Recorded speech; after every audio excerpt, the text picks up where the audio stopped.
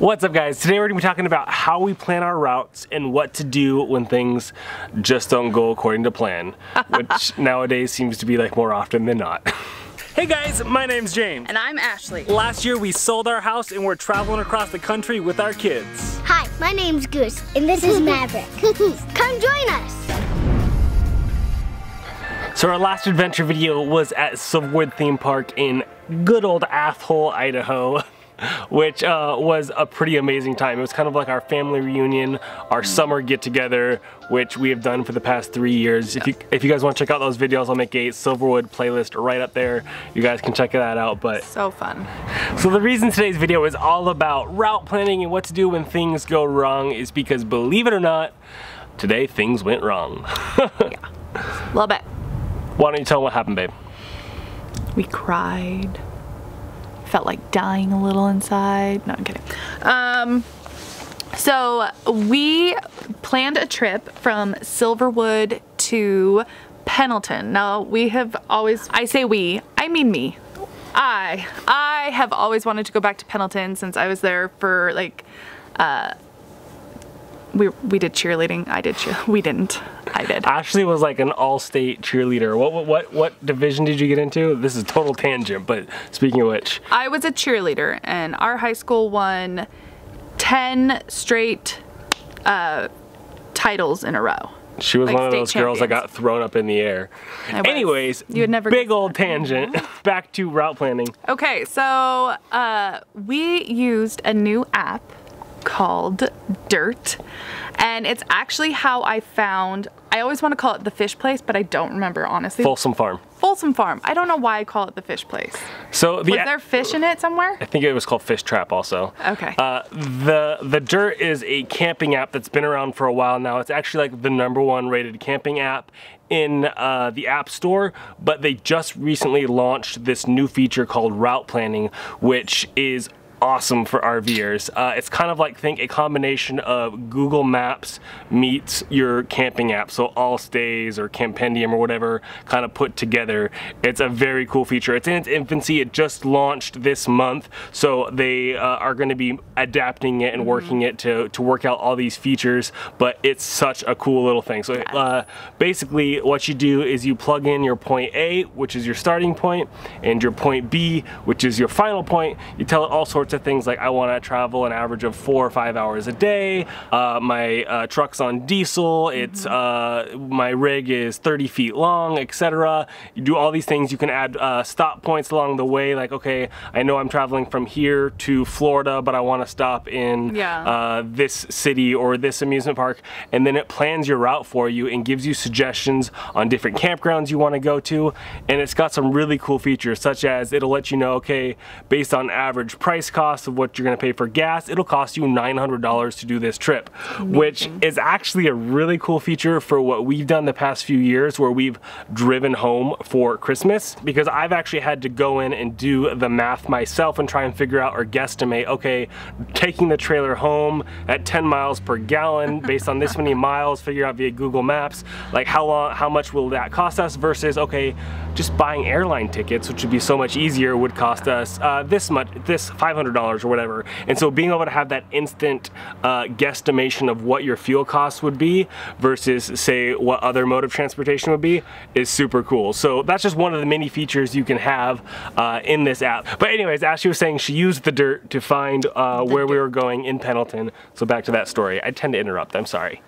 If you couldn't tell, I talk a lot compared to Ashley. A little bit. Anyway, so I used the Dyrt to look up places that we could go. I've always wanted to go back to Pendleton. I was there, as I said, for cheerleading for basketball championship, I think it was, or something, doesn't really matter. Anyway, and I never really got to see it. We were, you know, at a creepy hotel, and then we went and cheered, and then we went home, and that was that. And so, if you're from the Pacific Northwest area, you've probably heard of the Pendleton Roundup, which is like a huge rodeo. It's like one of the biggest rodeos in the Pacific Northwest, which is kind of like their claim to fame, which is what Pendleton is known for. Well, it's also known for whiskey. Oh, no, that's not where Pendleton whiskey comes from. Is it? I don't think I don't think so. She's pulling this out of her. I think that's in Canada. Anyways, Let's look it up. Ashley is having to do some quick Google search to find out if Pendleton whiskey is actually made. I told you, I think it's from Canada. Oh yeah, it is Canada. Okay, Canadian. yeah, so as I said, she's pulling it out of her. I was just saying it to see if you would believe me. And I did. I gotcha. People, this is why you look things up. Find information for yourselves. So anyway, because I never really got to see Pendleton for myself, I wanted to go see Pendleton for myself, but with my family. And I thought this would be a great time because rodeo was a big part of my life for many, many years. I still enjoy a good rodeo, but it doesn't mean that I want to always go to participate in them or go to them. But the cool thing is the whole reason that Pendleton came up is because we used the Dyrt's route planning to go from Silverwood to Central Oregon, which was our next destination, to figure out what kind of stopping points would be good along the way other than Yakima, which we had done on the way up, or Moses Lake, to just see or Fish Trap. Hey, I was very proud that Folsom I found Folsom Farm, whatever. I was very proud of myself for finding something that was really beautiful, like last minute, and it was. High five. High five. Way to go, the Dyrt. Anyways, so Pendleton was on the route, so we're like, oh, let's figure out what we got there, and we found a casino that had free parking because we knew we were only going to be there for a night or two, and since we have our whole system, we always try and go for the boondocking affordable route when we can. That's when things started to not go according to plan. First issue, yes, I say our first issue happened on this route, babe. Why don't you enlighten them on what happened first? Was it the tired kids? Is that what we're talking about? No, I mean that's an every time issue. We always have children. Never mind. It was not the tired kids and knowing we would be in the car for a long while and they were already breaking down. I was thinking upon arriving in Pendleton. It wasn't even upon arriving in Pendleton. I know what you're thinking. Oh, okay. Whew. All right, the day of, we started off in the car for our journey, and I looked at the weather, which we should have done first, okay? Like, complete newbie mistake. Look at your forecast. Oh my gosh, I'm not sure where our heads were. It was gonna be 100 plus. And we were planning on parking on blacktop in a casino parking lot with no hookups. Now, granted, we have our whole Battleborn battery set up in solar, so we can run our AC for a few hours on that, but not all day, every day for 48 hours straight. Yeah. So that was our first fiasco. It was hot. So we pulled into this casino parking lot and we got all set up, which was fine, but then we realized, oh my goodness, it is so hot. So we tried calling the casino RV park, because they do have an actual RV park you can go to, and of course, because it's so hot, they were booked up for like a week or two straight. So that was our mistake number one. We didn't look at the forecast. We didn't plan our stay according to the weather, which is huge when you're trying to do things like boondocking, especially if you don't have our setup where you can run your AC at all. Or 100 stinks. Like, let's just be honest. 100 degrees outside, and you're like, unless you're in the water. Goodness gracious me, like, my sweat has sweat, which then has sweat. It's disgusting. In all the wrong places. In all the wrong places. Gross. Anyway. Gross, but true.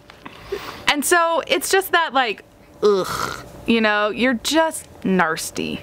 And then you're like, hey, let's be on the blacktop with no shade. Like, if there were trees, might have been a little better, but no trees. Hey, those lampposts give off a lot of shade. Hot diggity. So anyways, once we got set up and figured out, okay, all the RV parks are full, we just tried to go into salvage mode to salvage what we had. And thankfully the casino had a movie theater that was still open during the whole COVID-19 thing. And so we're like, you know what?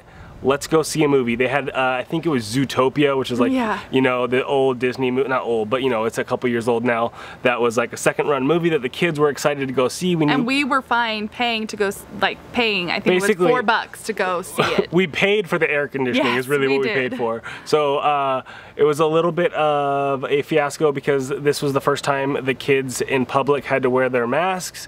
And so that was like a big thing that I know it's commonplace now, but Goose has had to wear a mask before, but they had Maverick wear a mask, which was like she did it, but she didn't quite understand it, and it's falling off of her face. Yeah, and 3-year-old wearing a mask is just... It was just kind of like, ah, nerd. But once we got in the theater, we were able to have our snacks and take the masks off and watch the movie, and we really enjoyed having that time to relax. So we salvaged that. That was salvaged of that evening, which was great, because then by the time we got out... It had cooled down a little bit. I think it was like 80s, which is, for me, which is... Maybe. I think it was still high 90s, but or low 90s. I was gonna say, I don't think it was high 90s, which to me is tolerable, not desirable, but tolerable.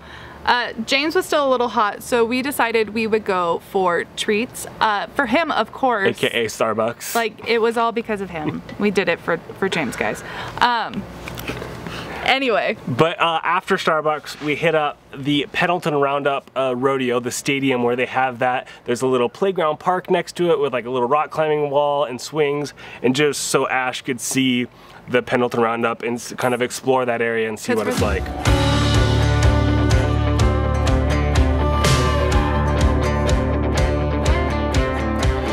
was parked out in the woods, keys still in the ignition.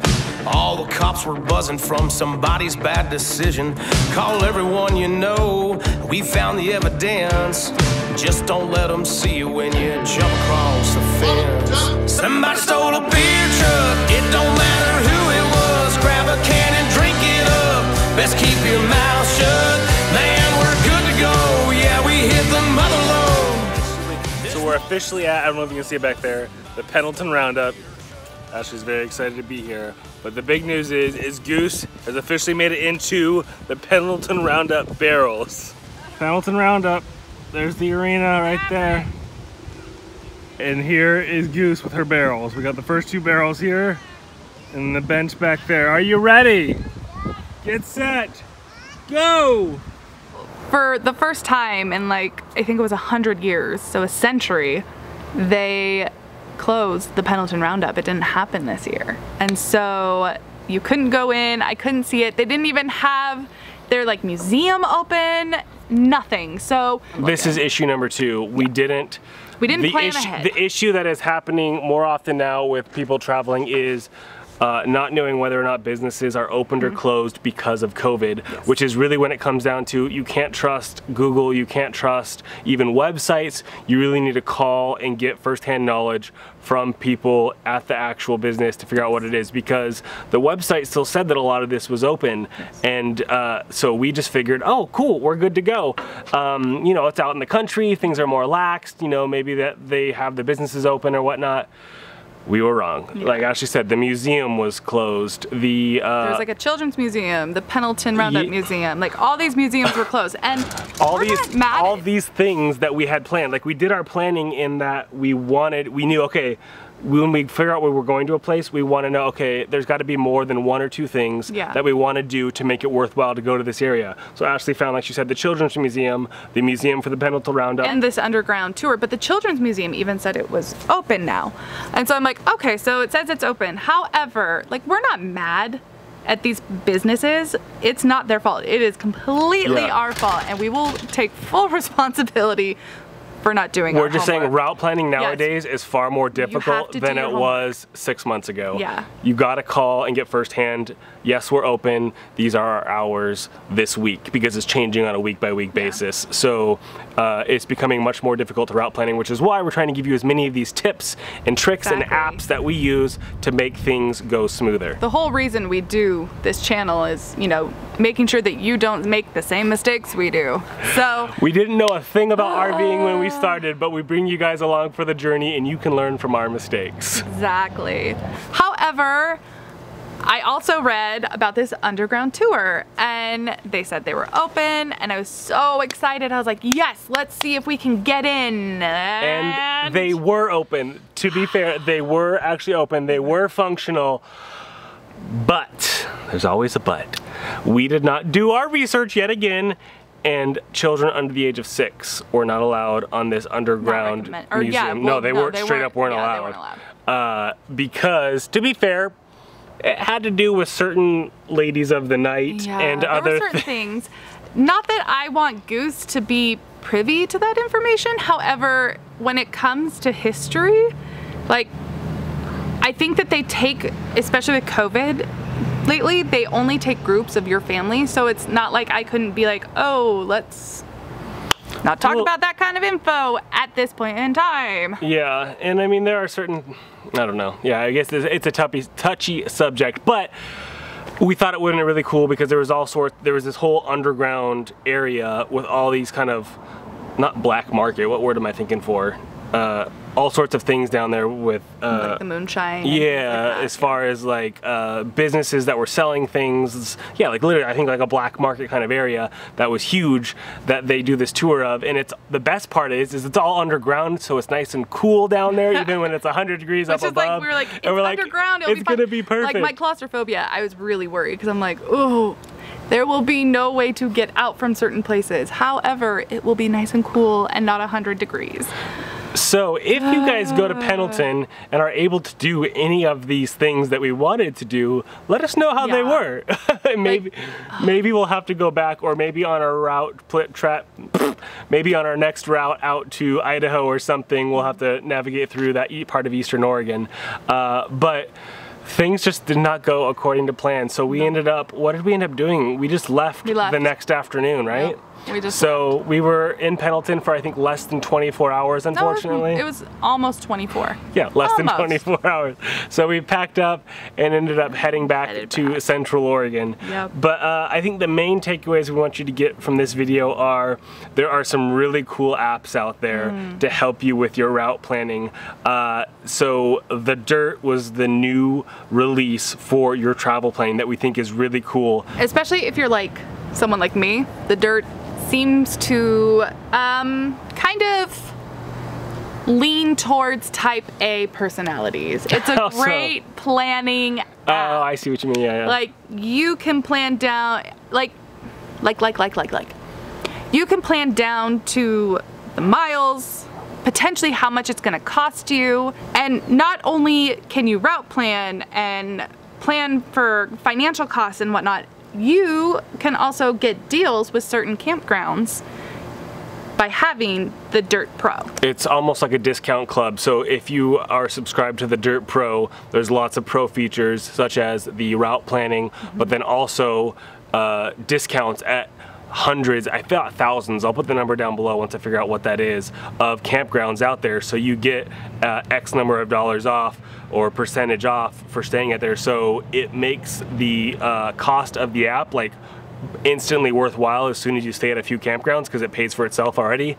One of my favorite features is this is the first camping app that I've seen that has any sort of travel route planning thing built in. It used to be that I would start in Google and have to figure out, okay, how many miles is it from here to there? What's it gonna take us? Okay, it says 8 hours, but that's realistically probably like 10 hours of traveling. Okay, where's the midway point? Are there any campgrounds in this area? And then I gotta switch over to this app and figure that out. I'd sit there and like go, okay, this looks like that many miles. Let's go here. Oh, nope, that's not it. Is there any? Okay. And even if you find where it is, like, oh, there's a city there. Are there any campgrounds? Yeah. No. Oh, wait, but there are campgrounds, but they all cost like $100 a night. So this instantly. Sorry, I keep interrupting. On the app, you can sort like, okay, I'm looking for free boondocking sites, or okay, I only want to spend $50 a night. It has all sorts of filters that you would expect. Exactly, that you would expect. And ever since we learned about the Dyrt, this is one of the go-to apps that we've been using, especially since they released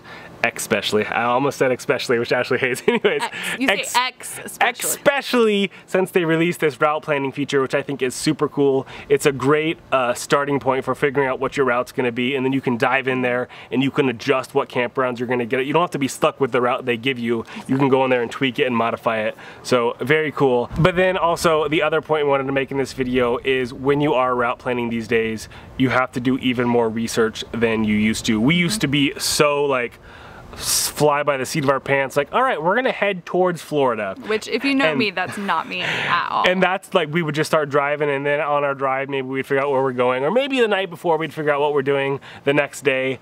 But nowadays, you just can't do that, unfortunately, because you never know what's open, what their hours are. You can't trust what's online. You gotta call them, find that phone number, and do your research. Otherwise, your trip will end up kind of like what happened to us in Pendleton. But enough complaining, guys. I will have everything everything we've talked about linked up down below, so the Dyrt and some of the other apps that we use, as well as the specific places we wanted to go in Pendleton in case you're interested in going there.